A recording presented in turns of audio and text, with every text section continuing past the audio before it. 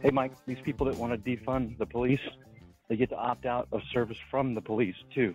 So you opt out, somebody breaking into your house, you can't call the police.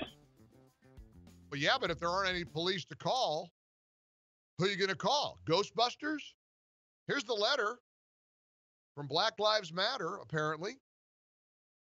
The time has come to defund the police. Now, this is a letter that actresses Natalie Portman, Taraji P. Henson, singer John Legend, there's a number of them who have apparently signed this letter. Derek, why don't you send me the information as to who the celebrities are who signed the letter? I think people would find that interesting. Let's find out who signed it. But this is the open letter. Black people are dying of police terror and COVID-19. It's time to defund the police now. They talk about COVID. They're concerned about COVID. I don't know if you're concerned about COVID, what you're doing out shoulder to shoulder, screeching and screaming at police officers if you're worried about COVID. But they point out black people are suffering disproportionately from COVID-19, 4 times more likely to die than their white neighbor. And of course, they fault the U.S. healthcare system. We don't have a national healthcare system. Instead, we have the largest military budget in the world, some of the most well-funded and militarized police departments in the world, too. The time has come to defund the police, the letter says. Black communities are living in persistent fear of being killed by state authorities like police, immigration agents, or even white vigilantes who are emboldened by state actors. State and local governments spend $60 billion on police and correction. Despite continued profiling, harassment, terror, and killing of black communities, local and federal decision makers continue to invest in the police, which leaves black people vulnerable and our communities no safer. Where could that money go, they ask? It could go towards building healthy communities, to the health of our elders and children, to neighborhood infrastructure, to education, to childcare, to support a vibrant black future. The possibilities are endless. We call for defunding of police and for those dollars to be rerouted to create a public national health care system.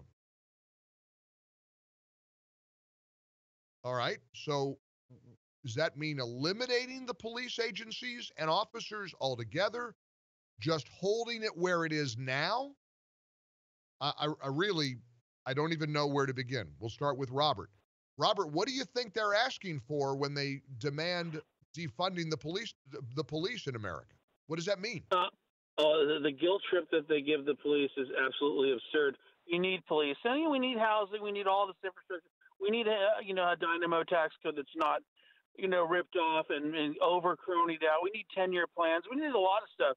We need to, different these taxes, the tax money. We need transparency there, but we do not need looting and rioting. Where was Obama right at the first day? He could have used his little coin phrase, "Everybody, all just chill now." They would have listened to him, but he didn't get there and didn't help at all, because he's been doing the politics too, trying to pigeonhole Trump and make everyone crazy. We're all scared. We are literally terrified. This is a terror tactic by the Democrat Party. They've terrorized this nation with their political garbage because they've actually used God's name in vain and all sorts of horrible things.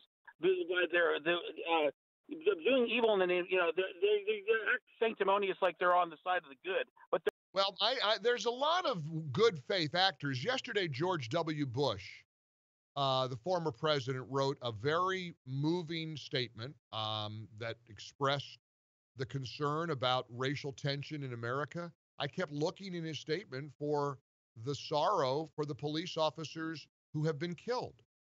I kept looking for the sorrow of the business owners who lost everything. Do you know that and I don't think it was there. In fact, there seemed to be kind of a backhanded slam against police. And I'm really baffled by that. For me, I mean, I'm struggling. I'm a 60-year-old white guy who has lived a pretty blessed life. And I'm not able to relate to what it means to be a 21-year-old. Well, how about Tim Scott? Forget a 21-year-old. How about Senator Tim Scott, a conservative Republican senator from South Carolina, who reports that in the first year or so that he lived in Washington, D.C. as a United States Senator. He said he got pulled over, I think I saw the other night, 6 times, driving while black. That's a dialogue we ought to have. That's something we need to consider, what it must feel like to get pulled over, ostensibly because of the color of your skin. We should all be able to understand that. We were unified in the death of George Floyd and the horror of that. We were unified in saying what has to happen so that that doesn't happen again. So a young, scared African-American kid doesn't think that's going to happen to him. 3 police officers standing around watching while the other officer grinded his neck into this man's, body for 9 minutes or whatever it was. That's a dialogue worth having. But defunding the police, getting rid of the police, attacking the police. How about this article by David Harsanyi over at National Review? Riots are violence. You know why you got to write a column called Riots Are Violence? There are intellectuals like the lady over at the New York Times arguing that looting isn't a bad thing. There are actually people with platforms saying burning down buildings, that's all right. Nordstrom's in Seattle got looted and vandalized and destroyed, and the Nordstrom company sent out a statement essentially saying that's okay. We got insurance. Lives are what matter, and we've been terribly unfair to black people, so I guess tear our building down. We're in upside downville. And I get having to pander because you don't want more looting. Did you see the video of the young men in the apartment in New York giving a thumbs up to the people marching down the streets, and they started throwing stuff through the windows? What a video. I'll tell you about that and more coming up. Don't go away.